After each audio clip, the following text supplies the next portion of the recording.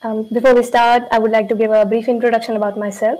So, my name is Nikita Tripathi, and I'm a pre-final year student pursuing BTech in Mechanical Engineering at IIT Roorkee. I'm going to talk about my work so far at this year's Outreachy intern for the summer cohort at Fedora under the mentorship of Mary Norden's Mera Goyal. Okay.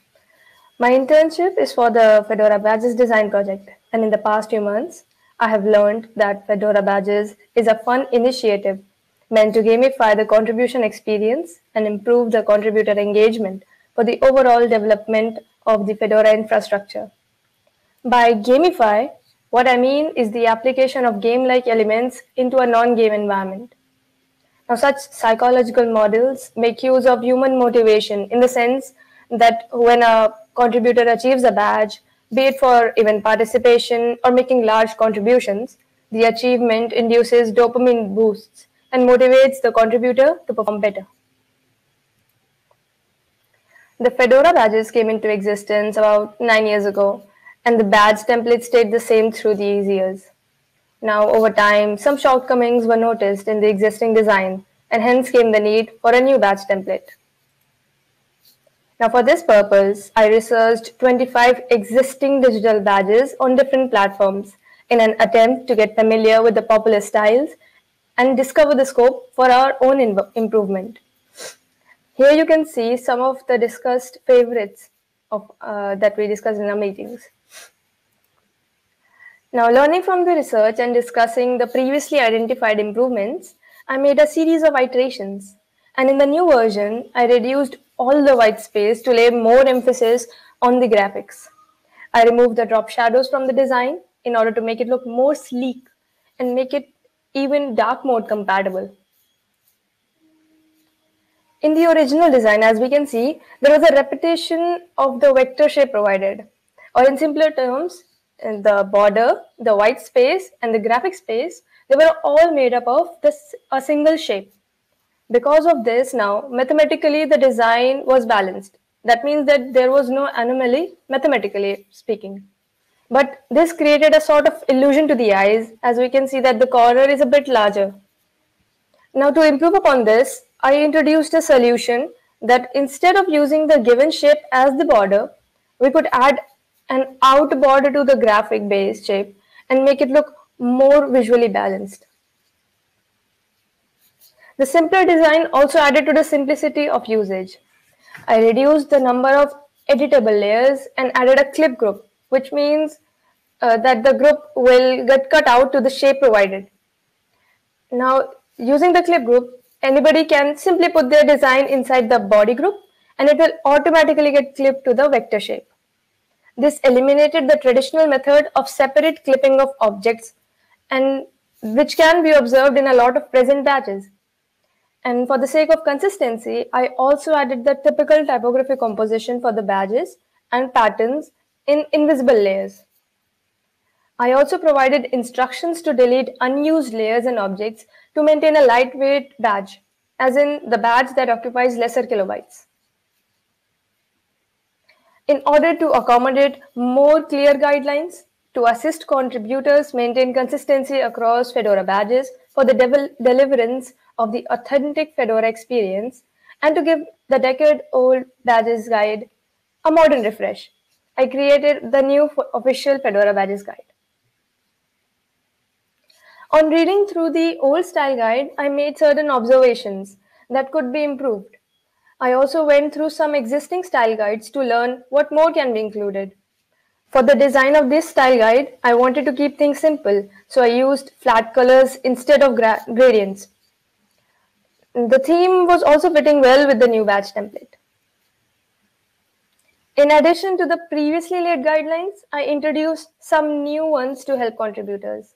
For example, in this page, I am suggesting a good trick of trade for color selection, that is, to select any of the columns and then go with the top 3 rows of the main palette for the badge design composition.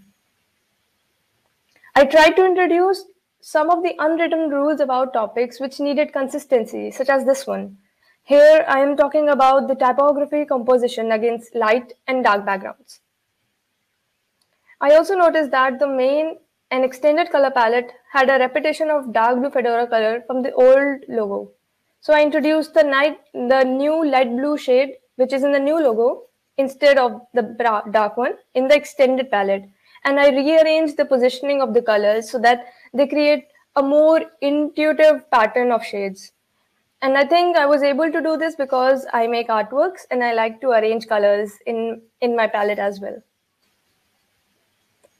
You might have noticed that I also added some button structures in the guide. Well, confused? These are just hyperlinks to relevant documents and websites, giving them the well-known button look makes its usage easily recognizable.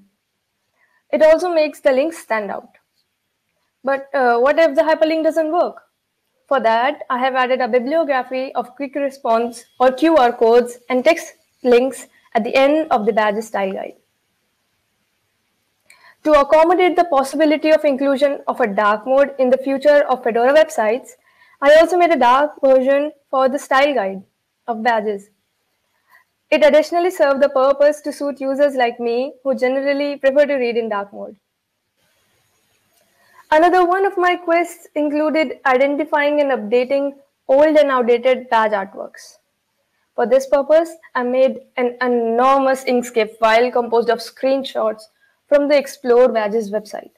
And I made up shapes, such as these, to identify badges which were inconsistent or didn't meet the guidelines. I identified more than 200 badges, which I then plotted across a spreadsheet and made columns of particular traits that I identified as faulty in them. Like some of them used the color absolute black in them, or sometimes the typography went beyond the badge area. I made space for Mary and Smira to add their suggestions before I started working on their improvements. Up next, I will be completing the move of all the badge designs from the old template to the new one with the generous help from the design team members in a design sprint as planned. And well, I also made suggestions for the Pegure 404 page design, and I keep making design suggestions whenever I find something that may use some improvement. I just find the simple act of ideation and designing thrilling. I'm grateful for this golden opportunity, and my experience at Fedora has been one of the most enriching ones I have had so far. Thank you all for being such a nice audience.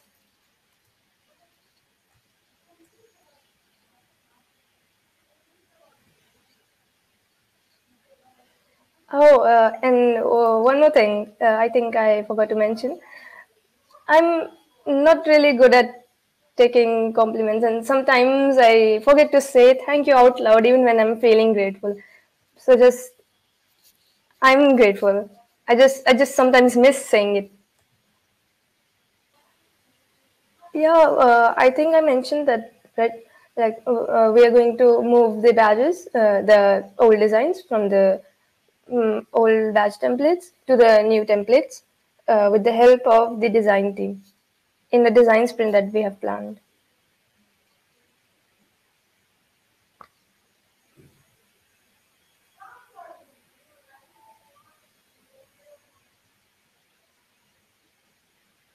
I'm not so sure about that. I think it would be by September.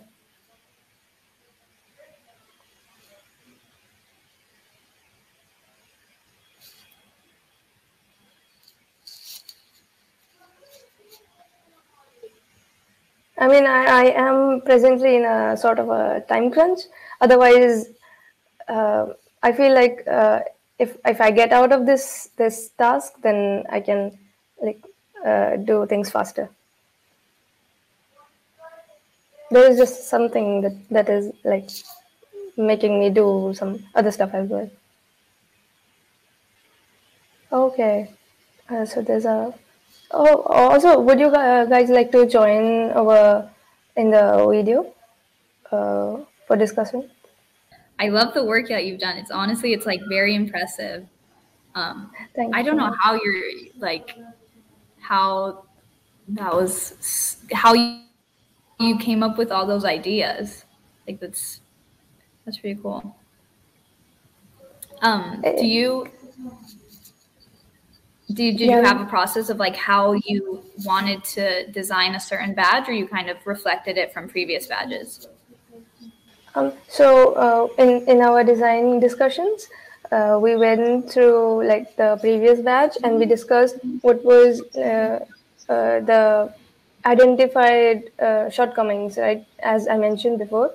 So like Mary told me that they had mentioned beforehand to the design team that the white space was actually making occupying a lot more space than required. That means that the artwork that was in the middle was actually not being in focus, which it could have been in focus, right?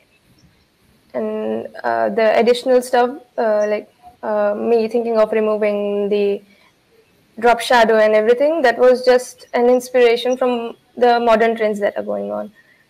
We do not really prefer adding drop shadows nowadays. Okay. So something I was mentioning in the chat was doing like some kind of Fedora design week, and we definitely have to coordinate with the other design projects that are happening. But I thought it would be cool to kind of like have a week where we're all focused on, you know, basically hacking or sprinting on the various things we're doing, right? And we could do some marketing around it. And oh, hi, Sarah. She got Hello. herself ready for camera. Yeah. Quickly took a comment to tell you. So I know that, you know, we have a whole queue in the design track, which is now in GitLab, so I'm not quite sure how that translated over, but there's like a queue of tasks there. We're always working on the Fedora wallpaper. That's kind of like a continuous process, because if we've done the one for like 37, then we've started already on 38. So there's always steps that can be taken for the wallpaper. Also, we had a number of UX type related talks, and there's a lot of work going on around websites. So thinking it would be cool if we had testing sessions during that week where, you know, they could, the UX folks could set up like usability things, and we can go through and give them a bunch of feedback. And obviously we have this badges thing, right? So we want to take all of that old artwork and move it into the new template, get it pushed out to the website, and also make improvements to art like as we kind of go along. So there's quite a bit of design work that's happening, and I think it would just be cool to coordinate it. So kind of all, you know, kind of doing it in the same week, we can like make a big deal out of it on Twitter and other places. Because I think that like the design work that happens in Fedora isn't happening in every single like open source community. There are plenty of communities that do have design, but it's maybe smaller pockets. And at this point, we have enough activity going on that I think we should make like a ruckus, right? And kind of share all of the awesome stuff we're doing. So it's an idea that I came up with. Like I went to Ashlyn and Dawn's UX friendly Fedora usability thing, and they only had it for a half an hour, and I was like, this could be a whole day. I feel like I want to do this more. So yeah, that would be something to work towards, though I don't think it could happen in September. I will say that. Planning something like that's going to definitely take some coordination. Maybe in October, maybe like right around the release, before, after, I don't know. We have to figure out the timing, but open to other ideas and suggestions for an effort like that. I think that'd be a great idea, especially as someone who's very interested in like all this design work, and it's like I'm very fascinated by it, but understanding how to use Inkscape is extremely hard because I don't have any background in designing. So just like listening to you guys talk about it is like interesting how you guys pull your ideas, and just like a lesson more in depth on how to use like Inkscape and stuff like that would be nice to learn about. Okay, I think we could totally add in some like workshops Yeah. some like how to use Inkscape, how to use GIMP, how to use Penpot, maybe even how to use Krita. I think that's what it's called. And I think we also have some people who know how to use Blender. So we could probably have a whole series of how to do this thing. I think that would be a great addition. I think Yeah, I think people that's a would. really good idea. Go ahead, sorry. Uh, I said that I think people would be like very comfortable if they are designers in using Penpot and Krita, because like Penpot is very similar to like one of the famous applications, Figma, and Krita is very similar to Photoshop. And as a side bonus, we use open source products, and maybe more people will then, like, it will become more mainstream, because once I started using Inkscape, I have like sort of stopped using Adobe stuff for my day-to-day work because it's just way easy. We've I converted also her. yeah, I also think so. Like I think Krita is way better than Photoshop for me. Awesome. So, So, oh, go ahead, Isa. sorry, I was just gonna ask: is it just like easier for you guys, or why was the transition made? Because like I had never heard of Inkscape. I had only heard of like Adobe and like the Photoshop things. And now I only know Inkscape because like Marie introduced it to me, and so now I know how to use that, but I don't know how to use the other things. So is Inkscape easier than the other more popular platforms? I think it totally depends on your practice. Like, instead of picking up Photoshop, I picked up Krita, and I've been using it for like 2 years, so I find it easier. Obviously, if you start making a transition from one app to another, like I start using Photoshop sometimes, I find it difficult to use because everything is different in the interface. So if you are familiar with the Photoshop and everything, when you start practicing on Inkscape, I think you will get used to it and you will find it easier. I personally find Inkscape just lighter to use. I don't know how else to describe it. I'm more used to just Adobe products because I've used them longer, but when I'm doing something small, something quick, I just prefer just opening Inkscape, and it seems simpler because things aren't as complicated. You could say that, then there are not a lot of fancy bells and whistles, but I think that when you are doing work, you don't need all of those. You just need the basic features which are there in Inkscape, and that gets the job done without having to fuss around with, Adobe. I think that Inkscape, Krita, GIMP, these different pieces of software still offer the same things that Photoshop, Illustrator. So they're comparable in their functionality. It's like they're saying it's a different interface. But you asked why they made the change. They didn't answer that, which is, I'm going to say, outreachy. And hopefully a little bit me. Oh yeah, definitely. I was not aware of like Inkscape before I started my outreach internship, and after that, that is all I use. Like I have almost stopped using Illustrator and Photoshop because Inkscape is just way faster, way easier.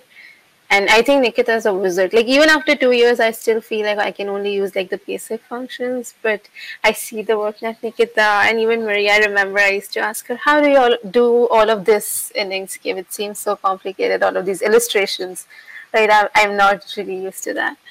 But yeah, I can see the work that they do in Inkscape, and I'm just amazed. And I know that it's a very, very, very powerful tool.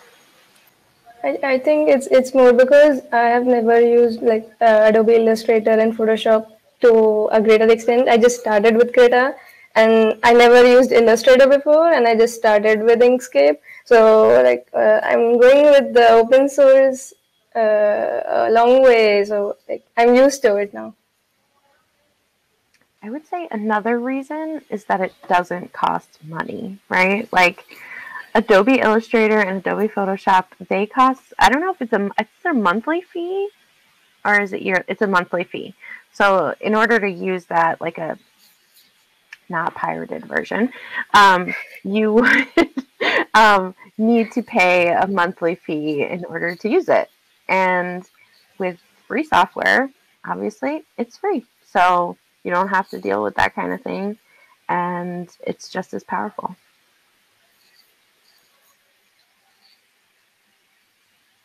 Hey, Edward, how are you?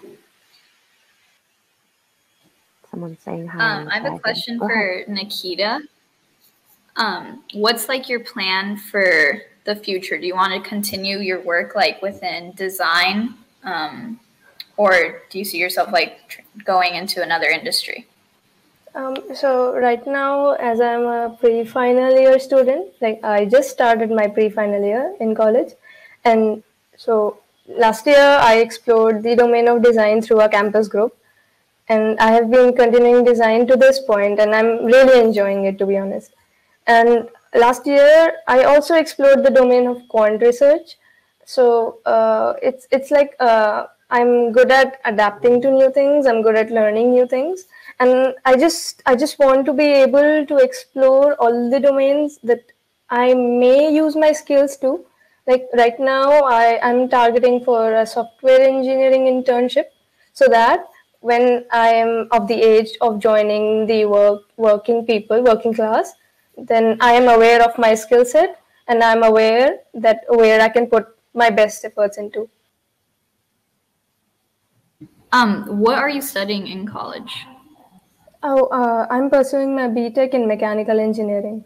I'm actually in my dorm room right now. Oh, okay. Wow.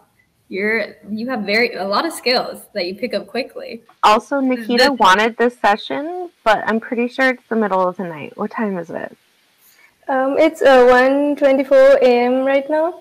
Oh my But goodness. it's all right. I've been practicing waking up late, like this week, because I was having my internship exam. So I was like up till 3 a.m. or like any time, because like after the classes ends, I'm having my internship exams in the night.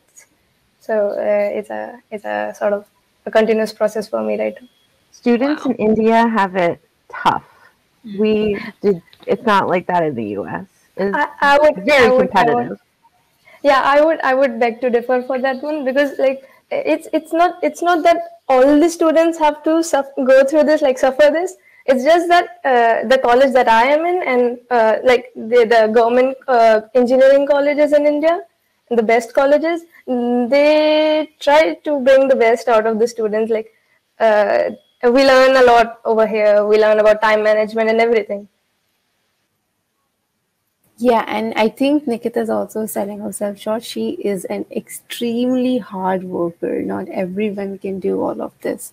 We know the things that she has been juggling for the past few months, and on top of that, producing quality work. So, yeah, it's hard, and Nikita makes it look really easy.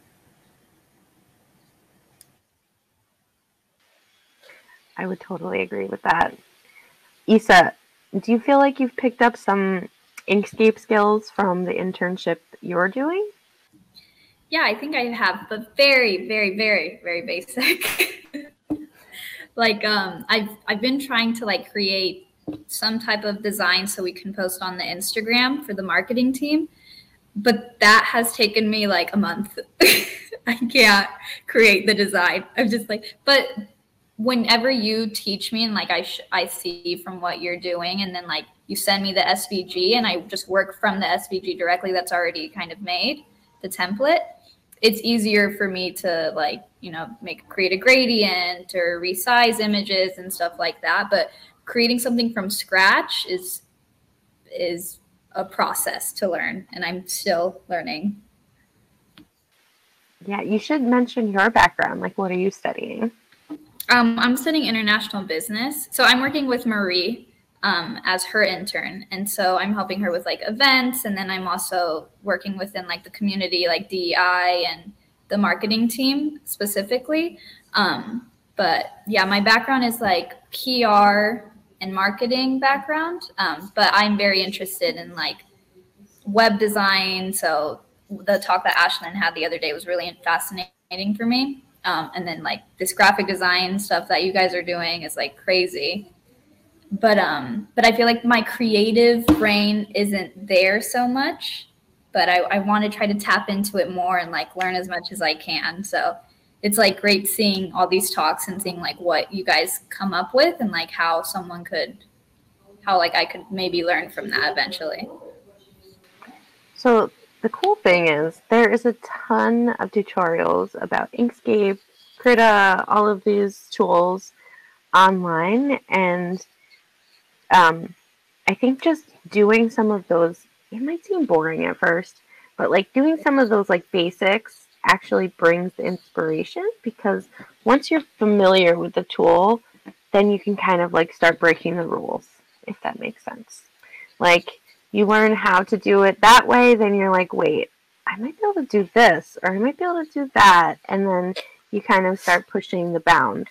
I'd also give the advice to start feeding your creative brain by, consuming more graphic design, looking at different art, and even trying different methods of creation, right? Like, I don't know what that might be for you, but it could be writing, it could be crafting, it could be painting a little something, and it doesn't have to be good. Like, it really doesn't have to be good. Just like try to let that go into the ether, that like you're not doing it to make some masterpiece, right? You're doing it to learn and to feed your creative brain, right?